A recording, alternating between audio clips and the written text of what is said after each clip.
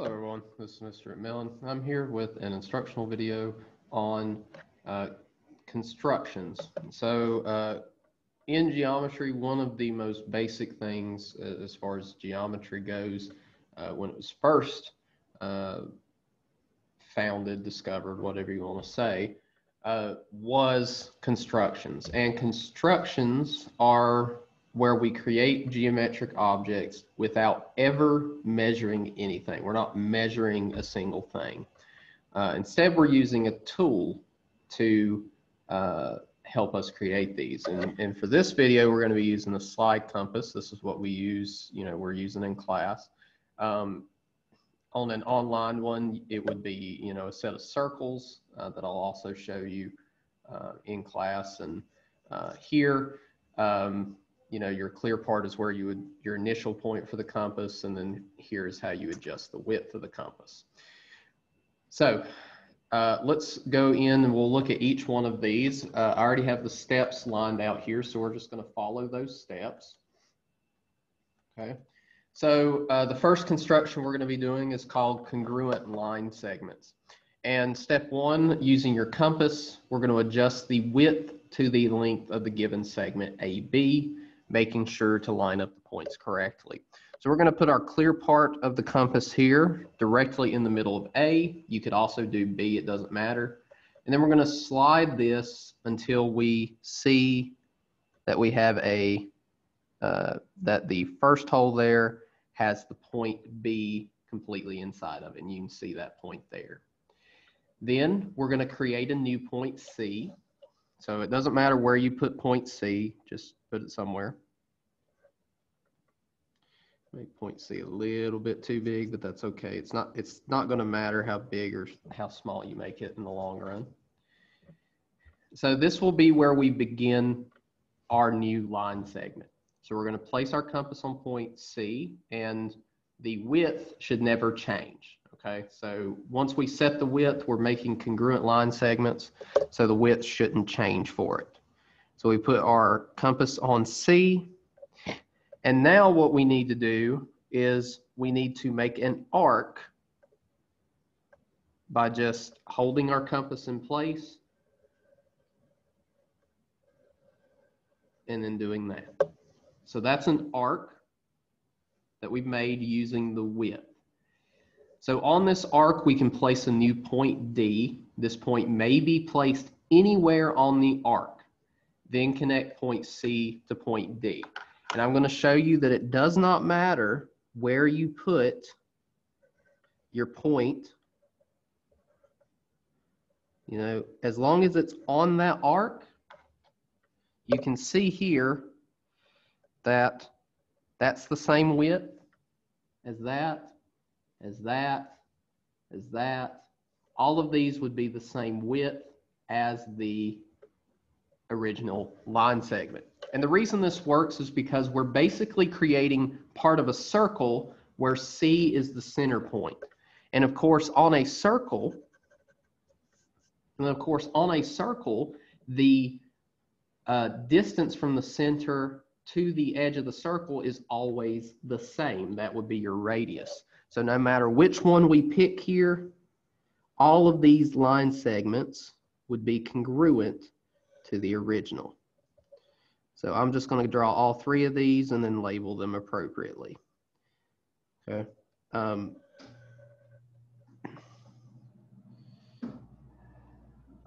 it doesn't really matter where you put it, as long as it's on that arc. You would have all three of those distances are exactly the same, and I'm going to mark them as such. All right, the next one we're going to talk about is a perpendicular bisector. This also includes a midpoint, because remember, if you have a bisector of a line segment, then it has to go through the midpoint. Okay, so we're going to take our compass and we're going to put it on point A. And what we're going to do is we're going to set the width of our compass past the middle of this line segment. Okay, so it's past the midpoint. It's not going to be all the way over. Don't put it all the way over, but put it somewhere, maybe here-ish, about 3/4 or so of the way, 80%. And after we set that width, we're going to keep our compass there on A, and we're going to draw an arc. Okay, I'm going to draw an arc, and I'm going to have to do this probably off camera, but I'll show you. Make it big enough to where you have that. So something like that. And then we're going to repeat the process at B, but we're not going to change the width of the compass, okay? Not going to change the width. So we're just going to put our compass on point B and make an arc again, okay? Use the same hole. It would be the one closest to the clear part. Okay.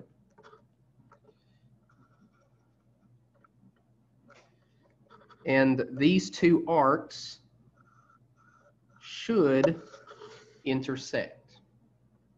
Okay, those two arcs should intersect. Let me make sure these are fine. Yep, they look fine. All right. Now we're going to mark the intersections of the arcs. We don't have to do this, but I do it just to make it a little bit easier when I place my straight edge. And then we're going to connect those 2 points using the straight edge.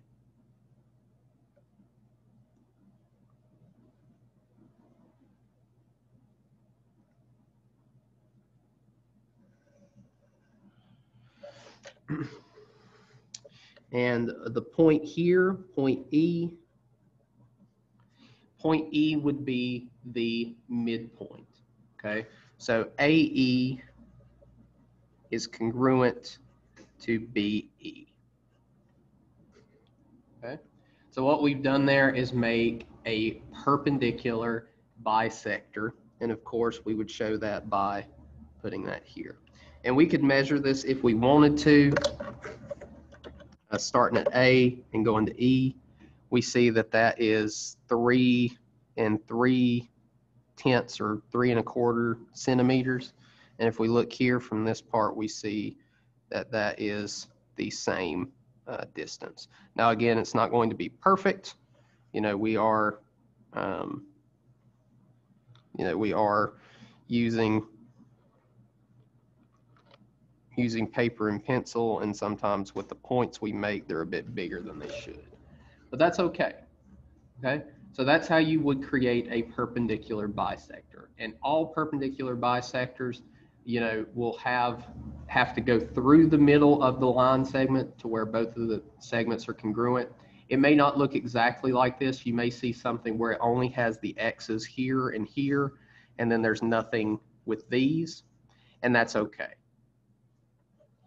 All right, so let's look at the next one. And the next one is a perpendicular line to a line from an external point. Okay, so we're given a point P that's external to line segment AB. It could be a line as well, it doesn't matter. And what we're going to do is place our compass on point P. Then we're going to set the width of the compass to where it is past the line. So it has to be on the opposite side. So your point is above, so in this case, it should be somewhere below. I'm not going to make it very big because I want to be able to, you know, easily do it. Then using this width, we're going to draw 2 arcs across the line. So we're going to keep our compass on P, and we're going to use that width to make an arc there, and then make one on the other side. And we're going to mark those with points. Okay. Then we're going to place our compass on one of these points. It doesn't matter which one you do first. You're not going to change the width of your compass though. So you're going to put your put it on one of those, and you're going to make your arc to where it's directly below P. Okay, so something like this. And then you're going to repeat the process on your other point. Again, do not change the width of the compass.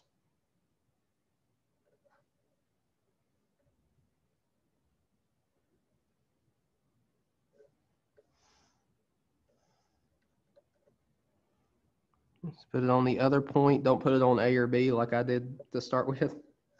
And then just make your arc. Those two arcs should intersect as they do right here. We're going to place a point at the intersection. We're going to call it point S. It doesn't really matter what you call it.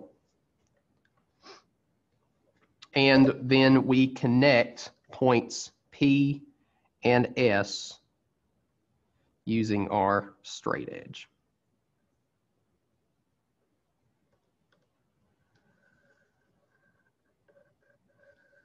Like that. Okay. So that's how we connect or make perpendicular lines from an external point. Now we're going to talk about how to make perpendicular lines from a line from a point that's on the line. So this one's on the line instead. And what we're going to do, we're going to place our compass on that point. So in this case, it's point P. And we're going to set our width to a medium distance, but I'm actually going to make it to where, you know, it's somewhere on the line segment if I do it. Because with this width, it should intersect with the line. So I'm going to make it to where you have one like this. Okay, something like that. And then you do it on the other side of P. So you just rotate your compass 180 degrees and make your other arc on the other side. So something like that. Okay. Now you can label these points, as I say here, with Q and R. We're just going to keep them plain just so it doesn't take up too much room. And we're going to place our compass on one of the points. Doesn't matter which one, but we are going to, I'm going to place it on the leftmost point because that's what I prefer to do. And then it says set the width about halfway between points P and R. So that P and this R, this would be your other point. So you're going to set it about halfway, about right there in the middle of the point you made and point P. Okay. Then underneath P and above P, so on each side of the line, you're going to draw an arc using that width. Okay. So you're going to draw an arc right here. Doesn't have to be very big. And one below. Just draw it big enough to where you know an arc would intersect if you did it. Then you're going to place your compass on the other point, and you're going to use the same width and make the arcs again above and below. The arcs you make in this step should intersect with the ones you made in the previous one. And you can see up there on top it did. And then down here below, it did as well. Okay. So these are your 2 points that you have. And like I said, this is not going to be perfect. In fact, I can see it's a little bit lopsided somehow on this edge. I'm not sure how that happened, but it did. But that's okay. You get the point. I'll redraw this a little bit just to see. This actually works much better on an actual compass instead of a slide compass, but I'm just using what we have. So that's all I have, of course. So you have something right here, and then you connect those 2 arcs together.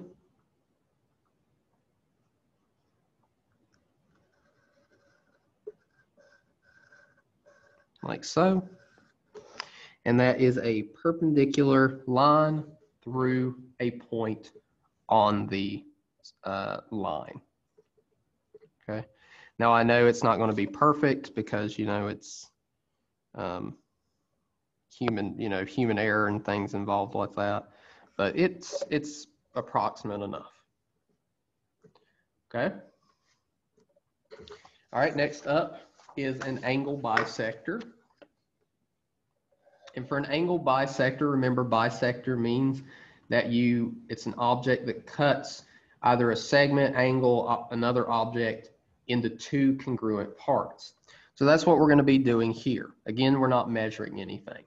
So we're going to place our compass on the vertex of the angle, okay? And then we're going to set our compass to a desired width. You can make it as big or as small as you want. I'm going to go, you know, about halfway along this ray that we have drawn here for us. And we're going to draw an arc on each side of the angle. However, you can just draw a single arc that connects the sides of the angles together, and that's what I'm going to do. So you have one that looks like this. Okay.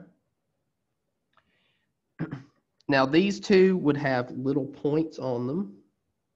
So we're going to put little points on them because they intersect.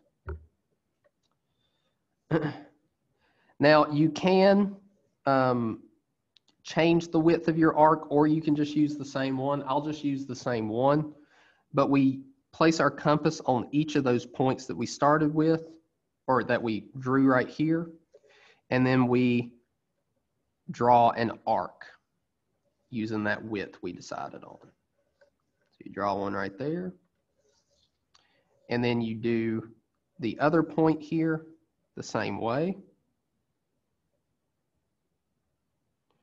Draw an arc, and the arcs that you draw in this step should intersect just like they did here.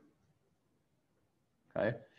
Also, your arc should be in the interior of the angle, so that means they should be inside of it, okay, like they are here.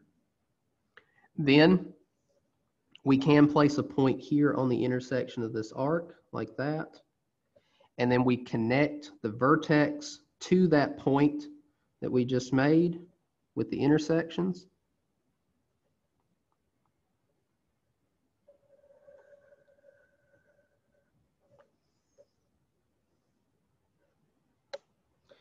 This somehow has gotten a little bit wonky.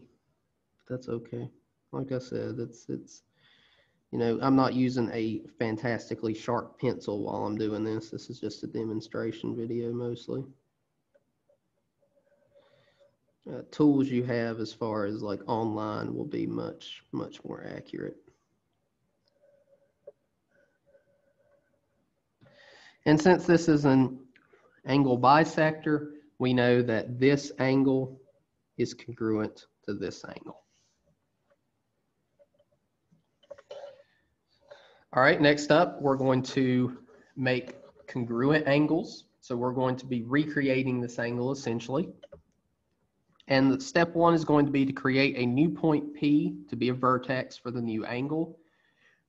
And from this point, we're going to draw a ray of any length horizontally. So I'm going to put P pretty far down here on the paper, just so I can give myself enough room to do this. Because some of these will be a little bit cumbersome to do if you don't give yourself enough room. So make sure you do that.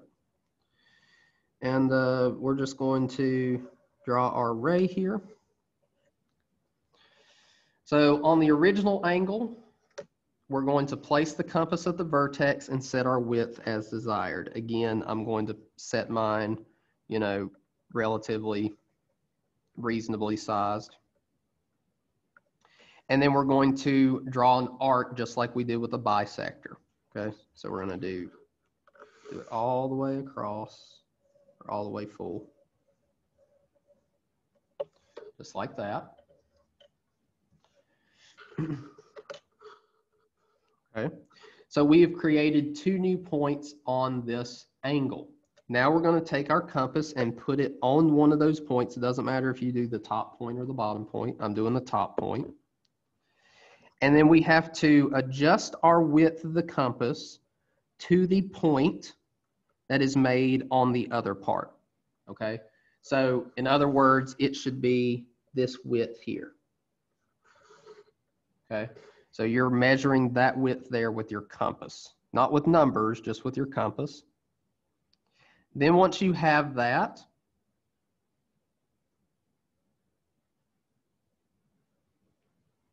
oh, I'm sorry. I have to do one step first. I got ahead of myself. So we take the original width that we did and we make a similar arc on the other one. Apologies.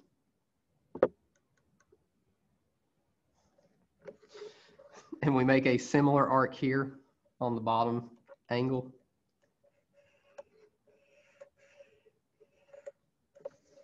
All right, something like that. Now we measure the width of this one.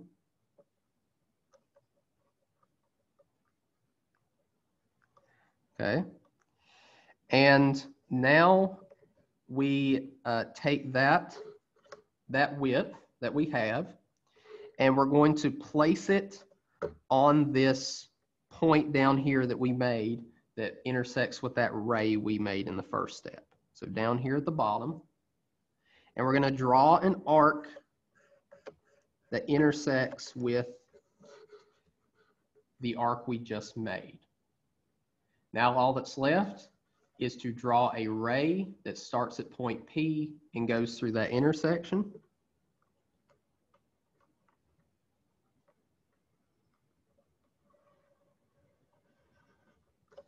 Like so.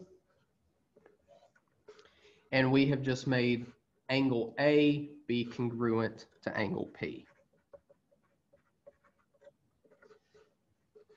I do apologize for the mistakes, but I am only human after all. Okay. Next up, we have a parallel line passing through an external point. So we're making a line that's parallel to this one. That means it has the same slope that passes through this point. Now again, we're not measuring anything, so we're not placing our straight edge on this and then moving it up here and all that stuff. No, we're actually going to construct something. So the first thing we're going to do is draw a line that passes through point P and intersects line M using the straight edge. So it doesn't matter which angle you use. I'm going to use an angle like this, give or take.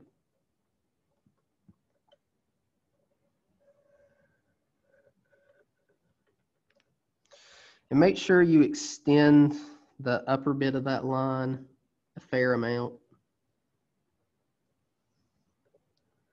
because we're going to need it just so we have some room at the top. Okay. Something like that. Doesn't have to be perfect. Okay. And we're going to place a little point here because we're going to be using that a lot. We're going to call it Q. And what we're going to do is place our point on, or our compass on Q. And then we're going to take our compass width and we're going to set it about halfway between Q and P. So about halfway. It doesn't have to be exactly halfway, you know, just eyeball it. Something like that. Okay, and we're going to draw an arc that crosses both lines. Then we're going to, without changing the width, we're going to move our compass up to point P, like so. And we're going to draw that same arc, like so. Okay. Then we have points here, just like we did with the congruent angles. We're going to put our point on one of those, or our compass on one of those intersections, and then we're going to adjust the compass width to where it's the width leading to this point here. So adjust your compass width as such, and then we're going to, without moving it, we're going to move our compass to the point that we made up here above P. And then we're going to use that width to draw an arc. And it should intersect with the other arc that you made from the previous step. So there's a point there. Now all we do is take our straight edge and connect the point at the intersection and draw a line that goes through P and that intersection, like so. And these two lines would be parallel. Okay?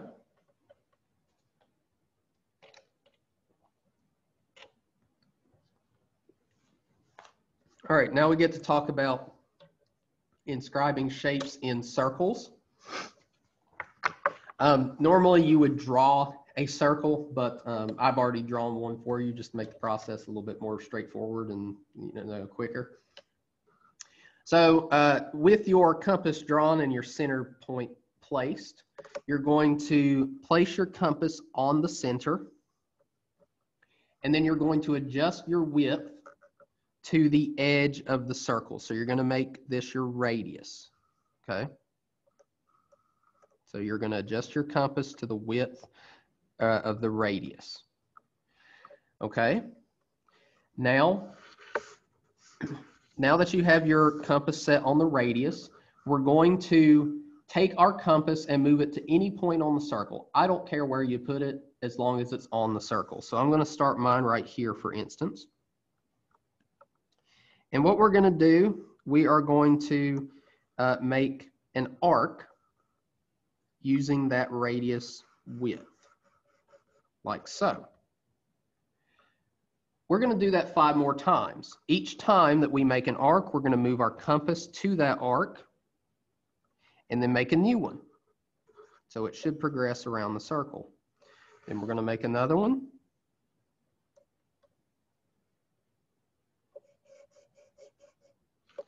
And another one.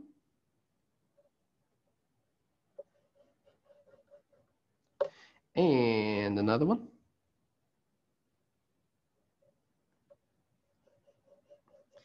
And our final one. So we should have a total of 6 arcs. Okay.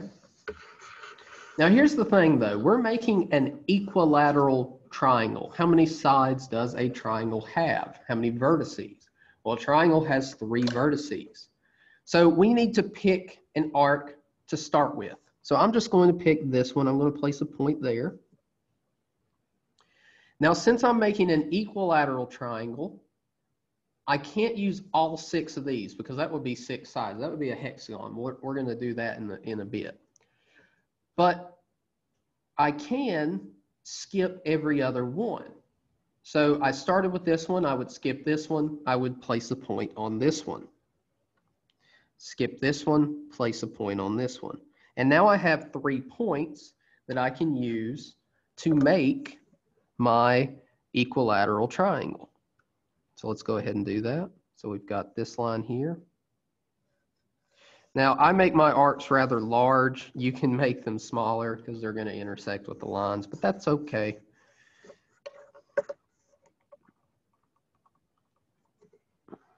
Here.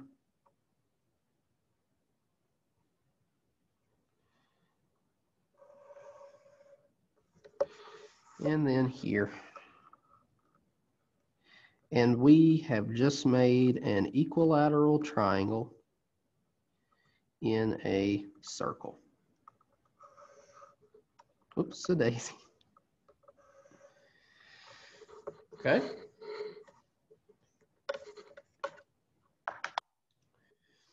All right, next one. An inscribed square in a circle. We're going to skip this one for now. I'm going to come back to it. We're going to do the hexagon first because the hexagon's the exact same process as the equilateral triangle. So you set your compass to the radius here. You make your arcs. Once you place your compass on the circle itself, make your arcs. I'm going to make them a bit smaller this time. You're going to make the 6 arcs, which conveniently we are doing a hexagon, which has how many sides? Yep, it has 6 sides. So this time when we make the 6 arcs, we're actually going to place a point on each one of them after we've drawn them. Because we have 6 sides that we need, which means we need to place 6 points.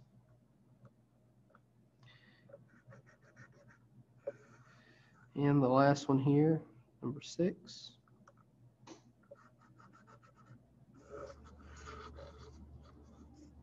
We're going to place our points on each one because we're doing a hexagon here.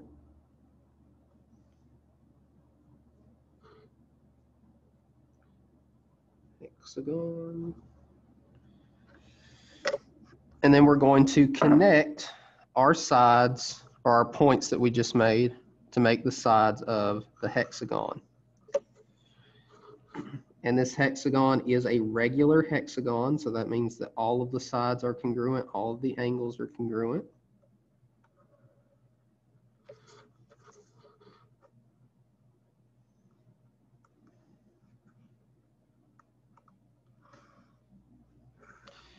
So I could have done these both in the same drawing, but you know, I just want to show you how it looks without an extra triangle inside of it. Same process as the equilateral triangle, just, you know, connecting 6 points instead of 3. So you're using every arc instead of every other one. Okay. And that's your hexagon there. And the last one we're going to do is a square. Now, a square is a little bit more involved. Okay. So what we're going to do is we're going to make a point on the circle first. It doesn't matter where you place that point. I'm just going to place it here. I'm going to label it point A. And what we're going to do is draw a diameter starting from that point. So remember, a diameter is going to have to go through your center all the way to the other side of the circle. Again, it does not matter which direction you draw your diameter in, as long as it goes through the center. So you're going to have a diameter that splits it here. Okay? Then what we're going to do after we've drawn our diameter is place our compass on point A. We're going to adjust the compass width to where it's between the center and the other end of the diameter. So it's going to be somewhere around here. Okay? Then using this width, we're going to place a point here, or not a point, an arc, above and below that point. What we're doing here is making a perpendicular bisector. Okay, so we're following steps for the perpendicular bisector. So we're going to place an arc here and an arc below. That's awful. My pencil really needs to be sharpened for this, but that's okay. And then one below. It doesn't matter if it crosses the circle or not. And then we're going to place our compass on the other end of the diameter and repeat the process. One above, one below. Don't change your compass width. Just use the same one you were using. Oops-a-daisy. And we're going to make the same one here. And you'll notice that those don't hit the circle. That's okay. So you have two intersections now. And what you're going to do is you're going to draw a line that passes through those two intersections and the center that connects to the circle. So what I mean by that is you're going to start at the top of the circle. Okay, start at the top of the circle. You're going to draw a line that goes through the center and through both of the intersections. And that forms a perpendicular bisector. Now go ahead and put points on those two, or on the circle where the line touches them. And you should have 4 points. Well, 4 points. A square has 4 sides. So connect those 4 points and you have just made an inscribed square in a circle. Now I do have a color-coded copy of this where I take each one, or each step rather, and do them step by step in color. And I also have the colors, or the steps, put in color-coded format. Okay, so I have a bunch of different things here to help you learn the constructions. I know we haven't had the most time to do these, but that's the way life is. And that's going to do it for this video, guys. I hope this video was interesting as far as constructions go. Make sure you work on the assignment that's posted in the classroom page, and I will see you in the next video.